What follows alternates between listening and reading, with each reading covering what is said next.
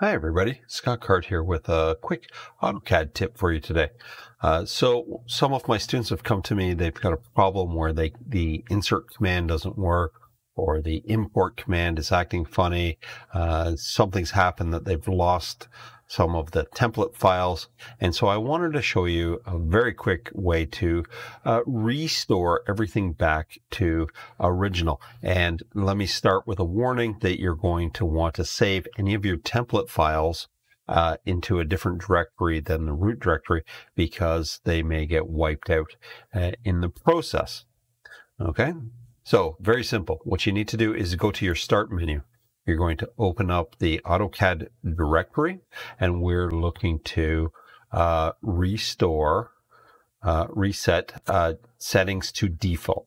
Okay, and it's going to warn you that you could back up and reset your custom settings, but today I'm just going to completely restore everything. Okay, and you can see how quickly that happens, and then we go ahead and open AutoCAD back up.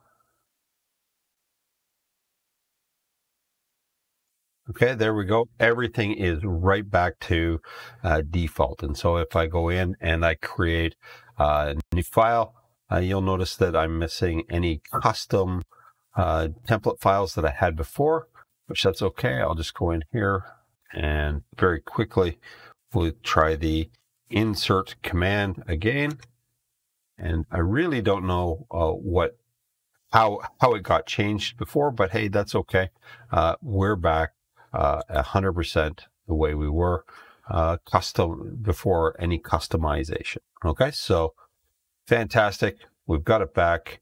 Kind of a severe solution to the loss of this menu, but it works, and we'll just go with that.